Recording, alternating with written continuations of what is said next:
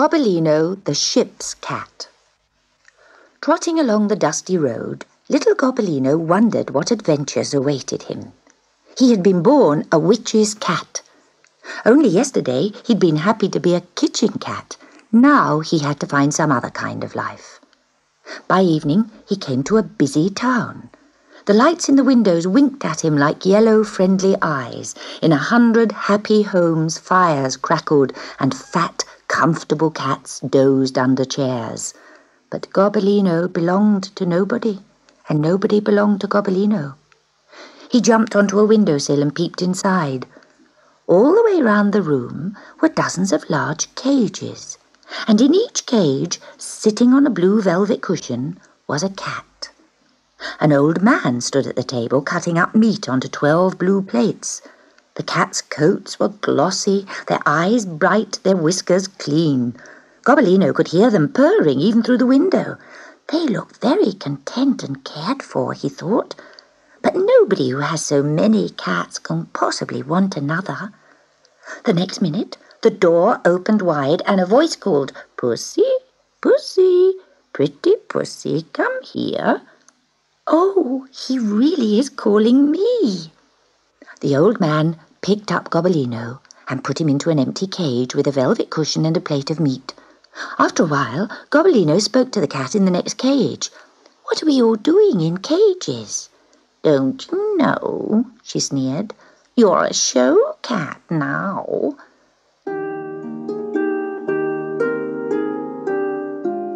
In the morning, the old man brushed and combed his cats one by one. He was a little surprised by the coloured sparks that flew from Gobbolino's coat, but he didn't stop telling him how beautiful he was. Such fur, such a tail, such colouring, and such beautifully blue eyes. The other cats growled.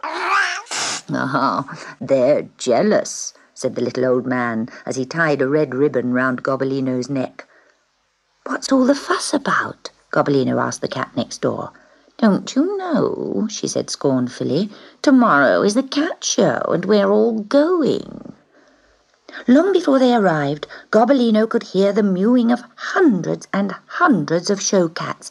Big cats, little cats, black cats, white cats, tabby cats, Persian cats, fat cats, thin cats, handsome cats, ugly cats, and all the old man's cats. And Gobbolino, the witch's kitten, with his beautifully blue eyes. The other cats began to whisper. "Who's that odd-looking black cat? He wasn't here last year." "No, he's new. To tell you the truth." Though Gobbolino could not hear what she said, a kind of hiss went round the cages. "Gobbolino, Gobbolino, Gobbolino." The judges went past, looking at the cats. After a while, they brought coloured cards and pinned them onto the cats. The one next door to Gobbolino had a red card with "First Prize" written on it. The cat opposite had a blue one.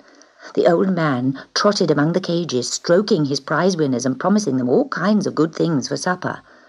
Then the chief judge stood up to name the best cat in the show.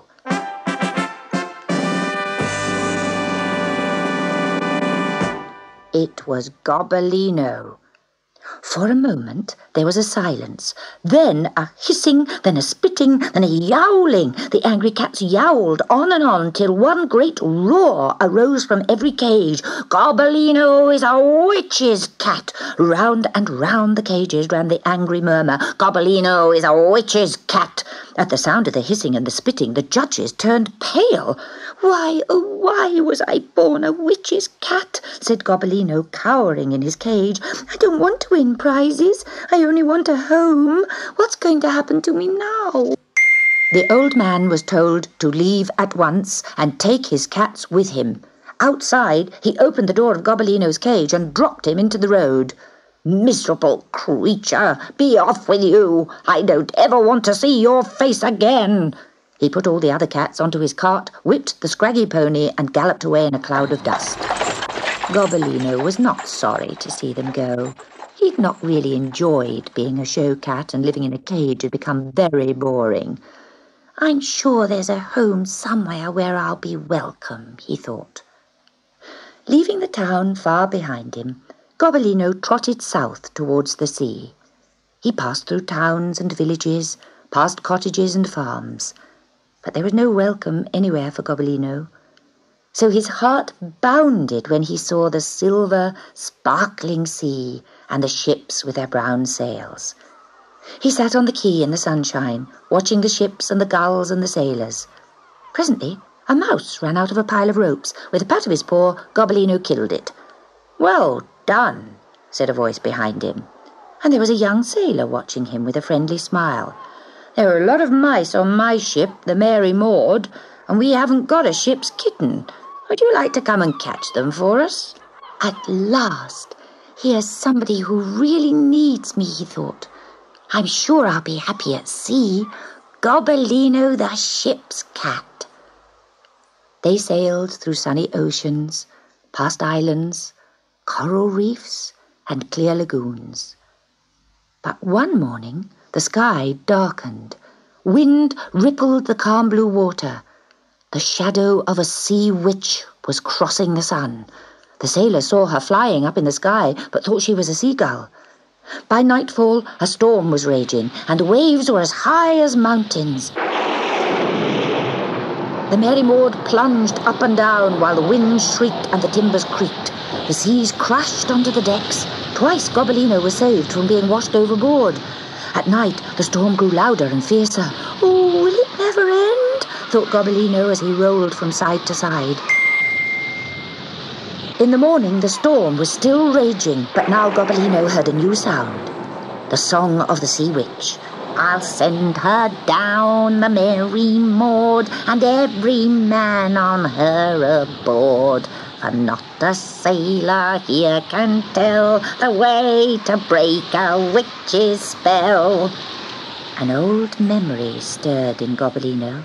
He remembered long, long ago lying in his witch's cave and hearing the words, "There's only one way to break a witch's spell. You must pounce on her shadow and shout, 'Fiddlesticks!'" Nobody saw the little cat climb up the ship's ropes to the crow's nest.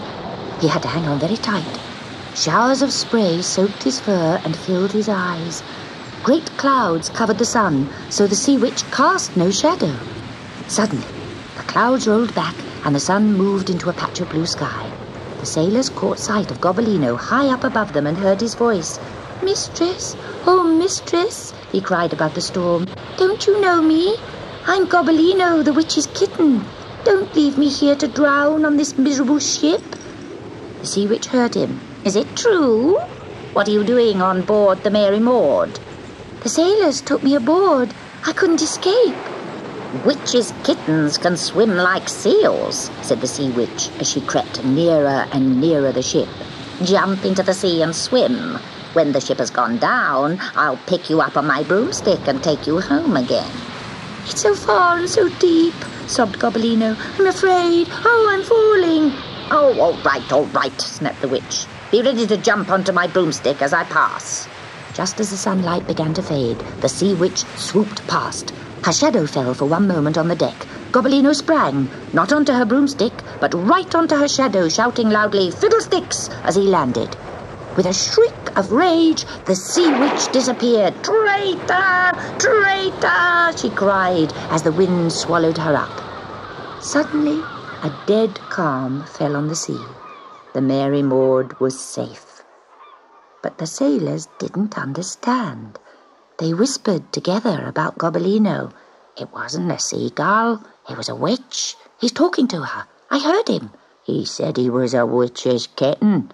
No wonder she followed the ship." So they stared at Gobbolino, and none of them wanted to pick him up or stroke him any more. The cat sat on the deck, lonely and sad. At midday, the captain came to talk to him. "Gobbolino," he said kindly, "I'm afraid we must say goodbye. My sailors refuse to work until you leave. It's just unlucky to have a witch's cat aboard a ship." Gobbolino nodded, and the captain himself rowed the little cat ashore. The sailors gave Gobbolino a cheer, but he could not bear to look back and see the Mary Maud setting sail without him. So he hurried bravely along, thinking to himself, Never mind. Someone is bound to want little Gobbolino soon.